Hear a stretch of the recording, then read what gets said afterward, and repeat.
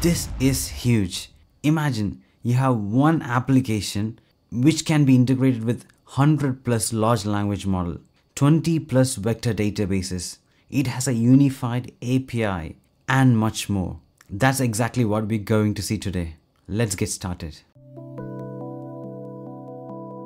Hi everyone, I'm really excited to show you about AutoLLM. It is a unified tool which comprises of a lot of features. I'm going to take you through step by step on how to set this up on your computer as a beginner's guide. I'm going to follow up with this many different videos into more advanced way of setting up API, Gradio application and much more. So stay tuned. First, to set this up, you need to create a virtual environment. That's conda create AutoLLM Python is equals 3.11 and click enter. After the virtual environment is created, activate by using conda activate AutoLLM and click enter. Now pip install AutoLLM and click enter. This will install the AutoLLM package.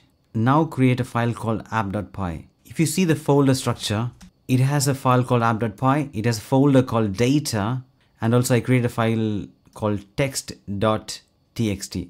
That's where you have the data.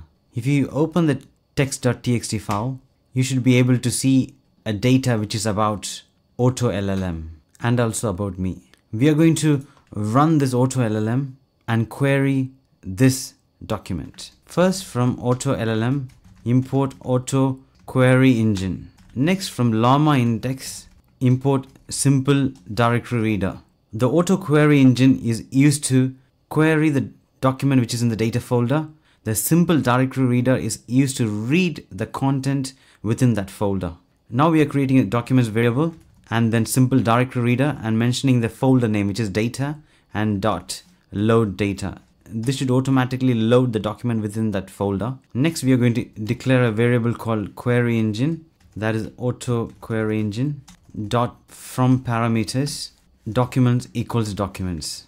This is how we declare the query engine. So here we are passing the documents inside the query engine. This will automatically create the embeddings, so you don't need to manually worry about creating embeddings.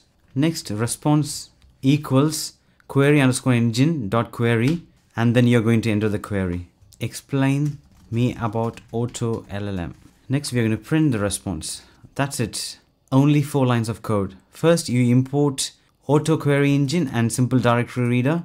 Auto query engine automatically creates the embeddings required for the documents provided. Next, you're querying the query engine and asking a question. Explain me about AutoLLM and print the response. I'm going to run this now. Go to your terminal and enter the OpenAI API key like this, export, and then click enter. Now type python app.py and click enter. This should automatically query the embeddings and also the large language model. Now you can see it's passing the documents into nodes, generating embeddings, and you have the answer here.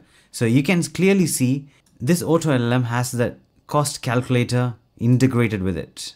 Totally it costed me $0.002495. And then you got the answer here. AutoLLM is a package that provides a simplified, unified way to work with large language models. That's it, as simple as that. So if you have any questions, do mention that in the comment below. I'm going to follow up with various videos such as how to create a fast API using AutoLLM and how to create a Gradio app using AutoLLM. So stay tuned. I hope you like this video. Do like, share and subscribe, and thanks for watching.